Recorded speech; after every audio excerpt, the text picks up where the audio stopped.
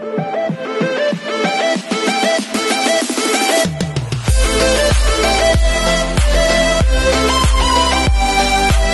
this is toffe.avelino Vlogs, a Filipino actor based here in Kingdom of Saudi Arabia, and welcome back to my channel. For today's video, since chismosa tayo for today's kailangan talaga natin pumapanood and gawa ng reaction video ang bagong upload ng GMA, which is the hashtag Ask David Licauco Answers Random Questions from Fans. Ayan, sana naman yung mga tanong ko na itanong na din ng mga fans, no? Diba? Like, ano bang sinusuot niya?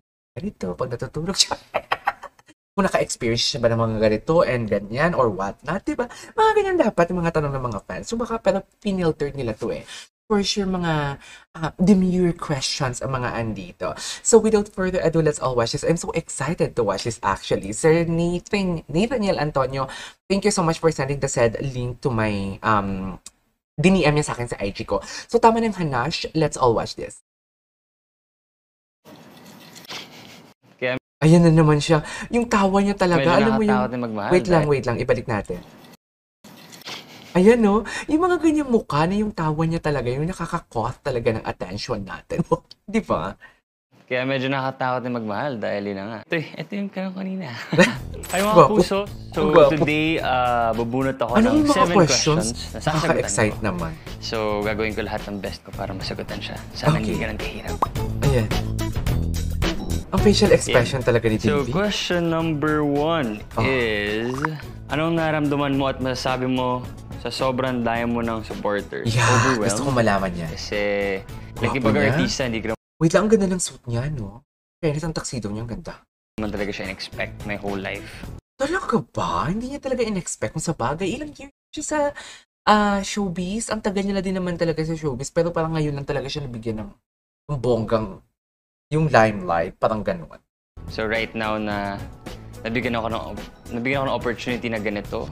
Like ganito. Parang yung magnitude ng suporta sa akin right now is unbelievable and never can expect. So I'm just trying to keep it real and try ko ibalik yung mga suporta ng mga fans sa akin. Ayun, just super thankful and grateful. Talaga? Second question is, paano magmahal ang isang David Licauco? Paano nga ba? All out pa? All out pa? Sobrang magmahal. Masarap. Parang ang sarap naman ang pagkakasabi niya. Sobra. Diba? Parang perfect naman. Ulitin natin. Sabi ni Edna Gaviria, sobrang magmahal. Yung mata niya talaga. Ba't ka tumatawa? Chick ba yan? Pag magmahal kasi ako, all out eh. So, lahat binibigay ko. Masarap. So, ayun. Kaya medyo nakatakot na magmahal dahil yun na nga. Talaga? Huwag ka matakot. Pag kami ang nagmahal sa'yo, David, alagaan ka na. All out talaga ako when it comes to love. Talaga?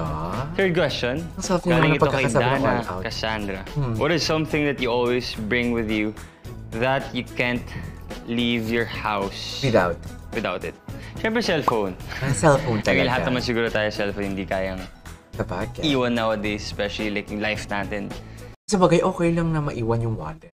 Basta ang cellphone andyan. Kasi, I don't know, basta naka-Apple Pay naman or what. Basically, nandun na lahat.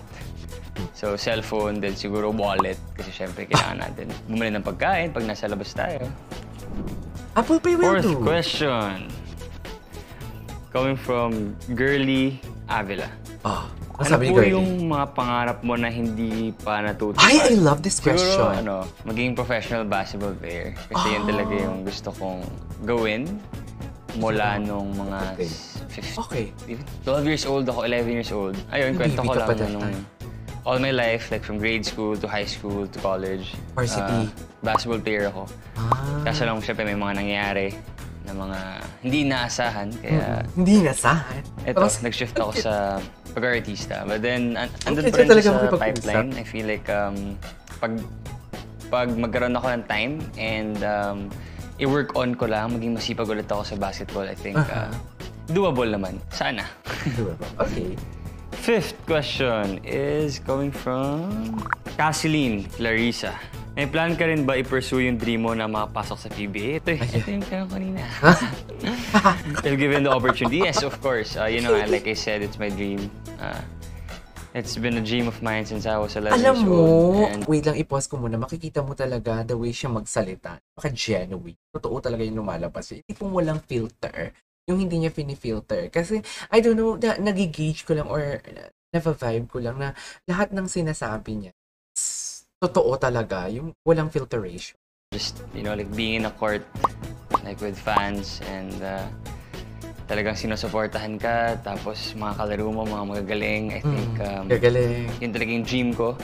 Minsan Si Barbie ba? May ganito din. Kami lahat naman tayo, may mga imagination. O nasa bakasyon pa si Barbie. And yun yung pinaka-lagi ko na-imagine na parang kunwari si David, parang, uy, pinapanood ng mga tao, tapos nakashoot, nakapasa ng maganda, lahat. So, okay.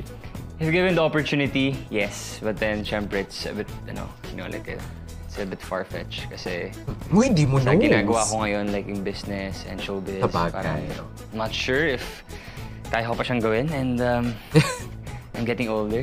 I'm getting older? Baby ka so, but maybe soon. Siguro sa MPBL baka kaya. MPBL. Okay. 6. Last 2. Naisip mo bang huminto ng pagiging artista and mag-focus na lang sa business mo? Yun na, di ba? Actually, ang sagot dito, yung MCI dapat hindi niya tatanggap. Actually, prior to this Clara and Ibarra, like I was really focused on my business.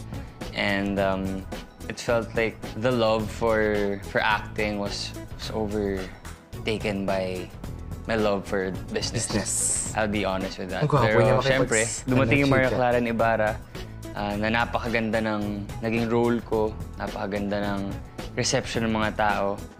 And dumami rin yung mga sumusuporta sa akin na hindi ko naman pwedeng iwan lang basta-basta. Yeah. Diba? Kasi, kumbaga, marami nagmamahal sa'yo, invested na rin sila sa'yo. Yun, I mean, tatagalan ko pa para sa mga supporters, mga sumusuporta sa akin, sa mga GMA fans, sa David Troops, sa lahat ng sumusuporta sa akin. So, I'll stay. Ang cute, no? David Troops. How do you handle stress and pressure? Halos lahat naman ng tao nasa stress when they overthink.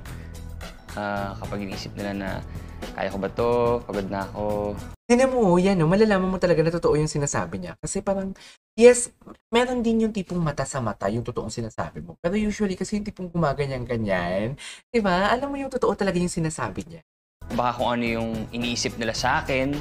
So what I do is, I just try my best to stay in the moment by meditating, by not using my phone that often. I have a morning routine that is very strictly implemented by me. Is first thing I do, I don't touch my phone. So paggising ko, I work out right away and then I go straight to meditate. I mean, naligo muna ako ng cold bath. Kasi pag cold bath tayo, nervous system natin mas refresh. So hence the more focused self. And then, nag-meditate ako. Talino yung magsalita, no? Kasi pag meditate ka, kumbaga, tinitrain yung mind mo na focus on one thing. Less in overthinking mo doon. Wapo, masarap, lahat. Pag nagawa ko na lahat ng morning routine ko, that's the time I start working. I start using my phone. Pero I still manage my social media usage. Kasi maraming negativity doon. Just awareness lang talaga. Kailangan mo na maging aware kung bakit nangyayari yung mga bagay. And then just have to keep yourself in the moment all the time. Okay. That's it. Alright. There you go, guys. That is our for today's video. The hashtag AskDavid answers random questions from fans. Mga demure, actually okay na din naman yung mga questions. In-expect ko talaga na ganyan. Actually, kasi nga diba, bawal na si David maghubad-hubad or what. Chika na connect. So yeah, this is KJ Avelino Vlogs, a Filipino actor based here in Saudi Arabia, and see you in my next vlog. Bye!